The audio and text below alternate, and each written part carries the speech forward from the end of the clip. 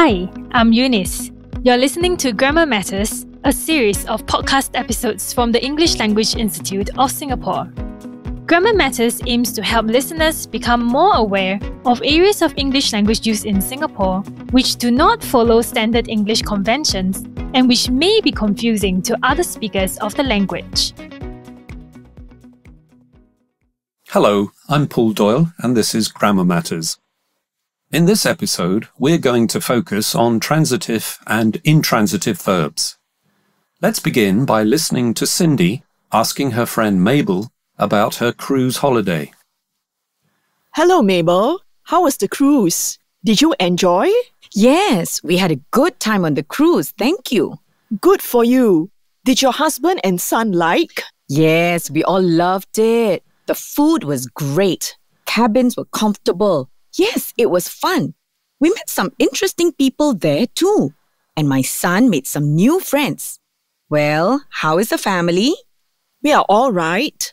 But I'm worried about my aunt. She's in hospital. Why?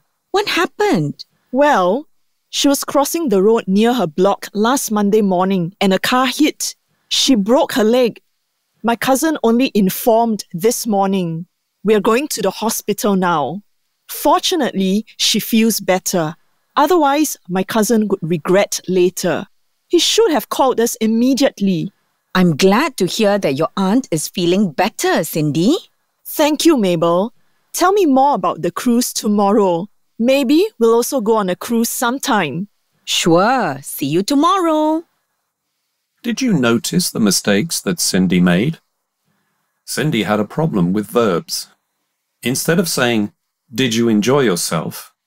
Cindy said, "Did you enjoy?" And instead of saying, "Did your husband and son like it?" Cindy said, "Did your husband and son like?"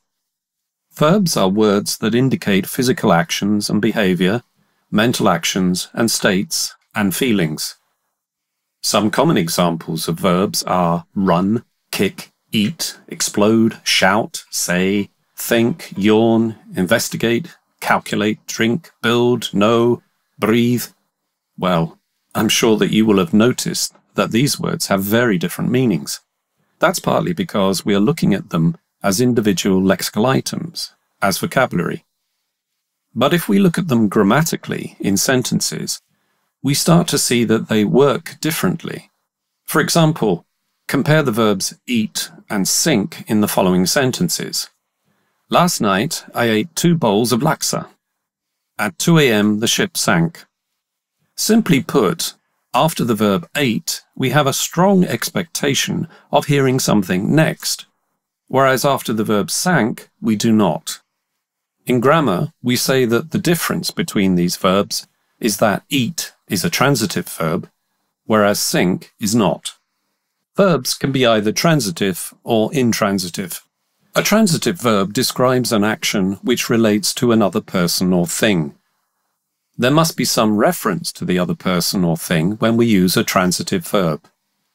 For example, if we use the verb kick, in order to make sense, we need to know who kicked, the subject of the action, and who or what was kicked, the object of the action.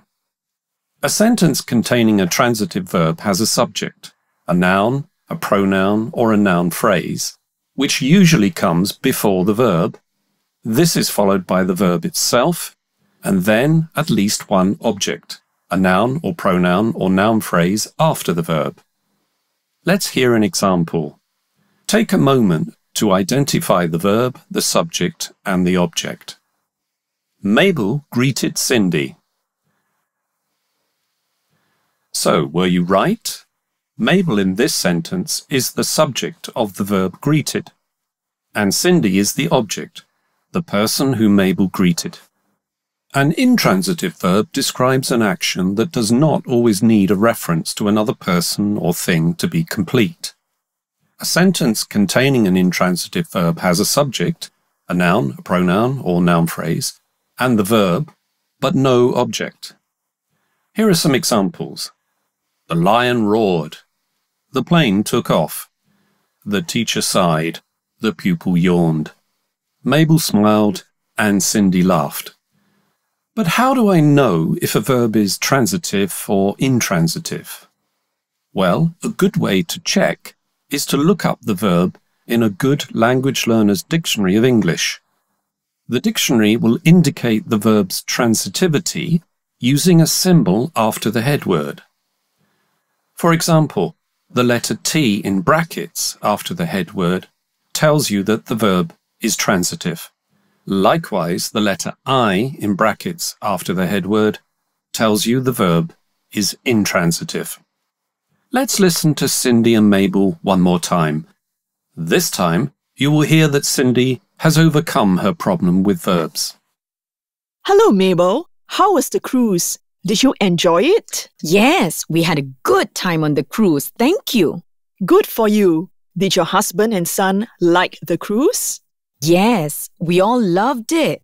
The food was great. The cabins were comfortable. Yes, it was fun. We met some interesting people there too. And my son made some new friends.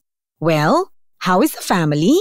We're all right, but I'm worried about my aunt. She's in hospital. Why? What happened? Well, she was crossing the road near her block last Monday morning and a car hit her. She broke her leg. My cousin only informed us this morning. We are going to the hospital now. Fortunately, she feels better.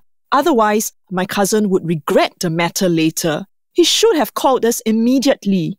I'm glad to hear that your aunt is feeling better, Cindy.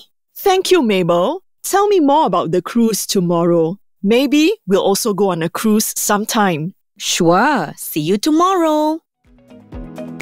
The Grammar Matters podcast series is brought to you by the English Language Institute of Singapore.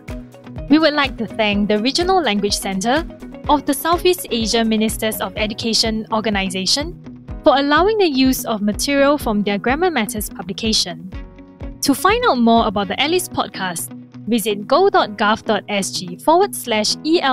podcast. Thank you for listening.